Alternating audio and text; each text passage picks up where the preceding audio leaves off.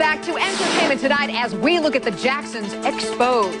The 1980s will be remembered as the decade Michael became the king of pop. With hit after hit, The Moonwalk, We Are the World, it was Michael's decade to shine. He was constantly on the road, and E.T. was with him every step of the way. His hopes for true love. To find the right person and to go off somewhere for a lifetime, be happy married, I guess. His enduring loneliness.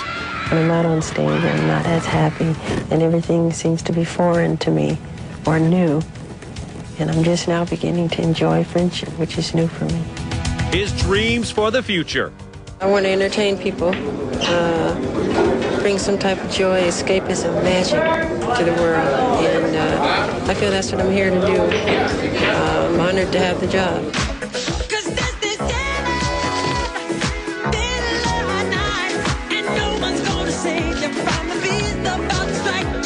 In the 80s, fans hung on Michael's every whispered word because he enjoyed staggering success. Thriller, released in 1982, became the best-selling album of all time with 51 million copies sold around the world. Pepsi paid him then an unheard of $10 million for his endorsement. I wanted something that the whole world could see. With We Are the World in 1985, Jackson won a Grammy and earned humanitarian status. Does good work, what we call the points of light concept. 1987's Bad, with its record-breaking world tour, sold nearly 7 million copies within 1 week of its worldwide release. Sorry, I gotta take 5 minutes. Mary? Mary. During this whirlwind, he always had time for E.T. as Mary Hart literally held his hand backstage, calming him. I think it's got to be one of the most incredible feelings in the world. To know it's your show and just to feel there's a whole excitement and frenzy about it. Mary even joined the Jackson pre-concert prayer circle, which evolved into a good old-fashioned yell.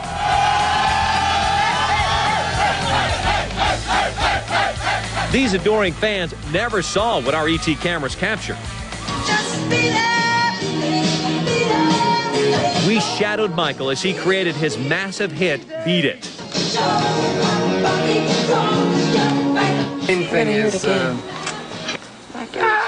Jackson gave us unprecedented access to the filming and editing sessions. Much of the time, he seems disinterested, even reading a newspaper.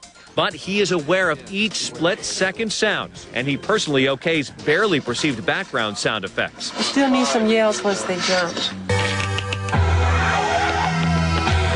Clearly at the top of his career, Michael still seemed discontented.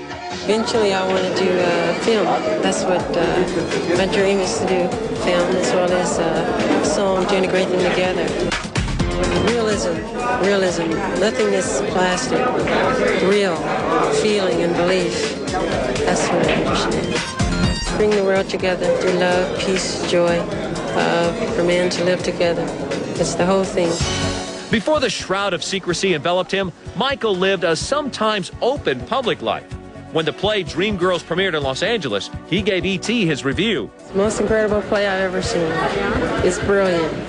Everybody should see it. But for Michael Jackson in the 80s, there was a growing sense of how isolated his life had always been. I was raised on stage, and I'm happy on stage. I can sleep on stage. When I'm off, it's another story. It's hard to relate to people in everyday life. I'm comfortable on stage in front of thousands of people.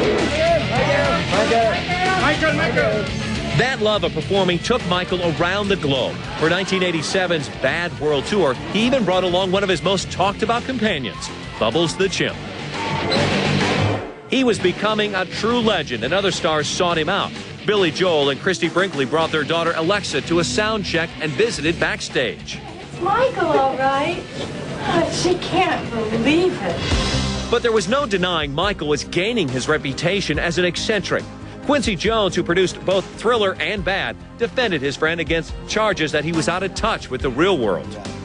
Many times he puts on disguises, you know, and goes out everywhere. People don't even know he's there. You know, my daughter, they take little adventures and they could run away from all the bodyguards and they go off and do their thing. The Beverly Center, everybody freaks out, you know, and they're having a ball over there, just looking at some little stupid toys or somewhere. Same when we shot the bad video, you know, we went up in 122nd Street, you know, for hours and hours and hours, you know, and sneak off and go to these little restaurants, and he's connected. Quincy even had kind words for Bubbles. He's like a person because he's real playful and he loves to get in trouble. He's mischievous, you know. He's wild. I mean, he eats out of a spoon just like a person that doesn't mess up his lips. A real personality. Michael, how do you like your Australian fans? I love them. 1987's Bad Tour lasted well into 1988, and Michael's joy was apparent. E.T. saw him play fighting with his manager and high-fiving his band. He even gave then-unknown Sheryl Crow a few moments in the spotlight. Plus, she gets to hug Michael. That's right. But slowly, Michael began his retreat into the shadows. His public appearances became shorter and shorter. When L.A. named November of '88 as Michael Jackson Month, he barely said a word. Thank you very much. Thank you. And eventually, the man who blazed through the decade became a camera-shy recluse who seemed to repeat the same speech nearly every time he spoke in public. Thank you very much. I'm very honored, very thankful. I love you all. Thank you.